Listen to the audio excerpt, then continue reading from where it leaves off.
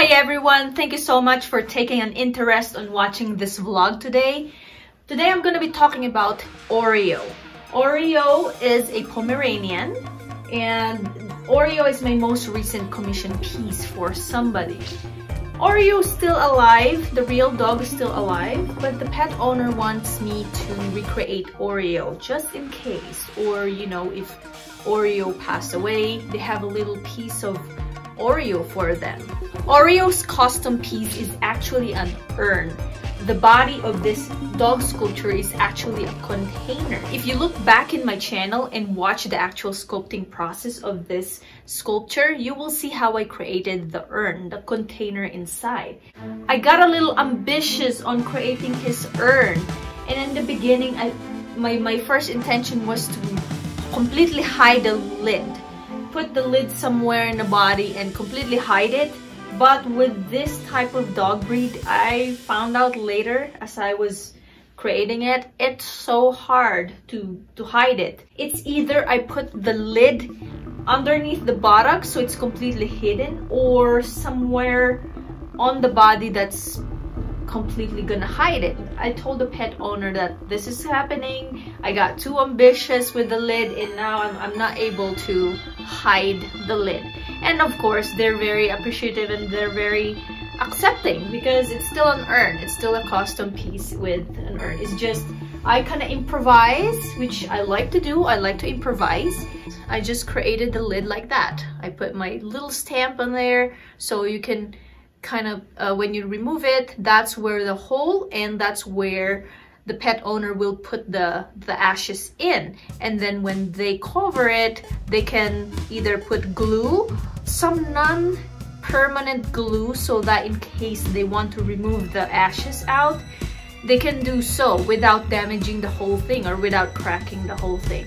And that's the lid. That's a 3D printed lid. 3D printing any pieces could help us a lot, especially with the cost. So I'm able to charge clients lower cost because of the efficiency and the materials that we use. I realized that sculpting a Pomeranian dog is actually difficult. Not because of the techniques. The face is very simple. The face, the structure is very simple to sculpt. Is actually the shape. It's actually the whole piece. In real life, a Pomeranian is very fluffy, but when it translates to sculpture, it's also this big. Creating this for the first time, I just couldn't gauge how thick of the armature inside I should create. I've redo some parts several times with this piece.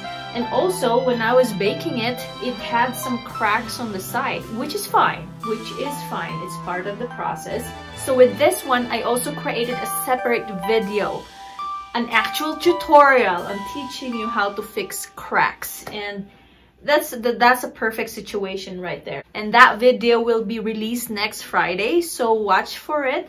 This little dog tag right here was 3D printed and then I painted it on top. I was going to ask the pet owner if they want to put the actual dog tag on there, but obviously the dog is still alive, so the dog is still using the dog tag, so they can't.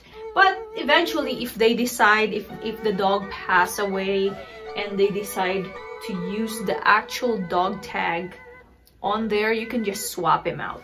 Painting this Pomeranian is very different from the usual dog sculptures that I've created from the past, because if you look at the back, especially if there's two very different fur color shown there, it's like black and white. How can you distinguish the color between black and white?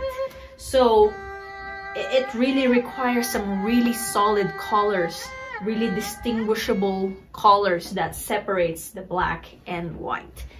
I have to go by the actual texture of the sculpture and paint those with the actual color of the fur. For some of you who have not seen, or this is the first time you're hearing about this, I wrote books. They were basically created from scratch by me. So this one, DIY realistic dog sculptures, I wrote my own process on how to create my own pet sculptures. And obviously, if you like what you see and you really want to learn this, get this book. Get this book and watch my videos. You will definitely learn this. You can email me, you can message me if you have any questions. Several people already have gotten my book and I got great feedback. I got great feedback from them and they really think it's very thorough. I like to be very thorough with my process, and obviously with my videos, there's a lot of talking. If I don't really explain the reasons behind each step, it's hard to really grasp and remember why we do things in the first place. So I understand, you know, the instant gratification that people get from start the video right away, start sculpting, do it. Like, no, take it easy, take it easy. We gotta talk, we gotta explain why we're doing things. Please don't forget to watch my family-friendly YouTube show. It's called the Doggo Bake Show every Friday.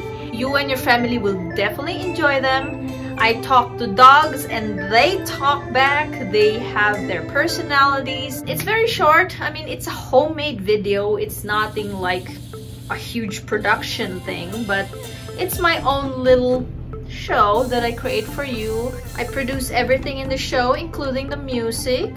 So if you like it, then I'm glad you enjoy it. And I would like to thank all the people who helped me out with voiceovers for these dogs. They came to life with the voices, so thank you so much. So that's it. I'll see you again next Friday for another dog.